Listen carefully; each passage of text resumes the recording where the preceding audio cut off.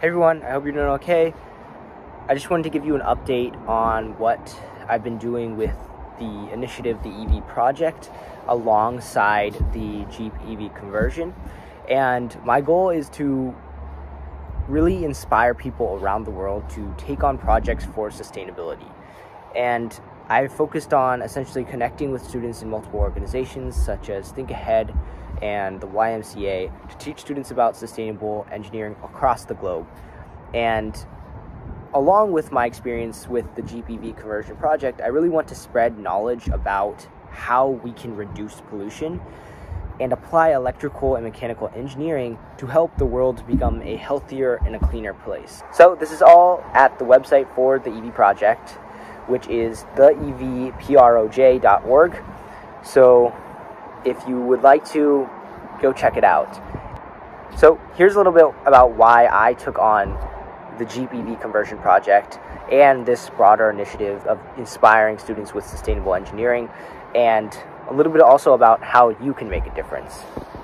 Carbon emissions are one of the biggest causes of climate change.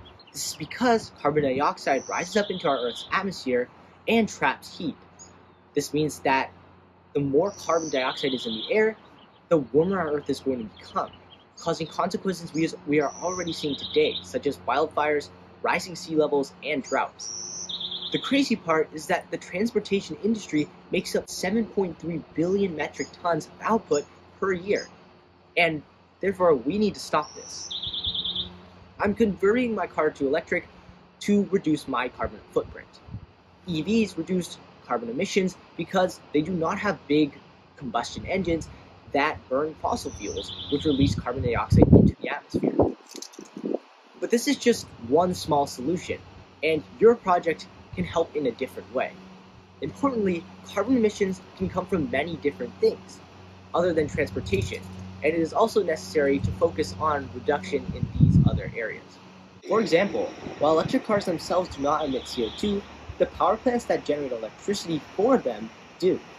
Natural gas and coal power plants release carbon dioxide into the atmosphere. Therefore, it's important to look at designing new ways of creating energy. To do this, one might look at harnessing the kinetic energy in the natural world around us, such as generating power from the sun, wind, or water, or even exercising. Solar panels, which harness energy from the sun, are a really popular solution to this problem. Windmills are also used to harness wind energy to turn a motor that generates electricity. And hydroelectric dams, which release water pressure to turn a turbine, generate electricity in that respect as well. The second problem I aim to solve with my project is waste. EV conversions allow the use of recycled parts and materials in order to avoid waste. For my car, I'm able to use a recycled motor from another electric car conversion, as well as batteries from another electric car.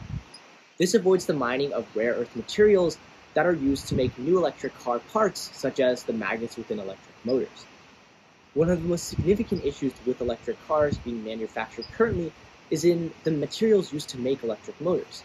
Electric motors, and therefore electric cars, often rely on powerful magnets to run, like I said before.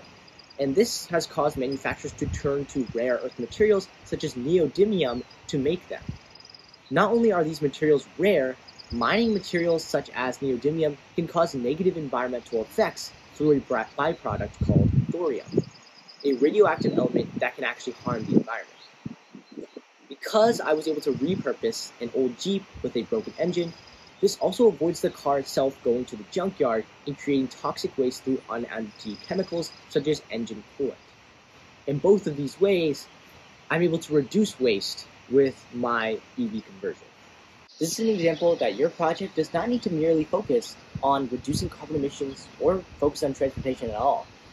It can focus on another issue that needs to be solved to help the environment. This can be anything from reducing food waste or trash and making natural habitats cleaner, to finding ways to reduce water consumption or ensure cleaner water and air for people to drink and breathe. One current solution is reusing gray water to reduce overall water consumption. Or reducing food waste also reduces the emission of methane gases, which rise up into the atmosphere as well. There are a lot of ways in which you can help the environment. All it takes is an idea and a motivation to make something happen.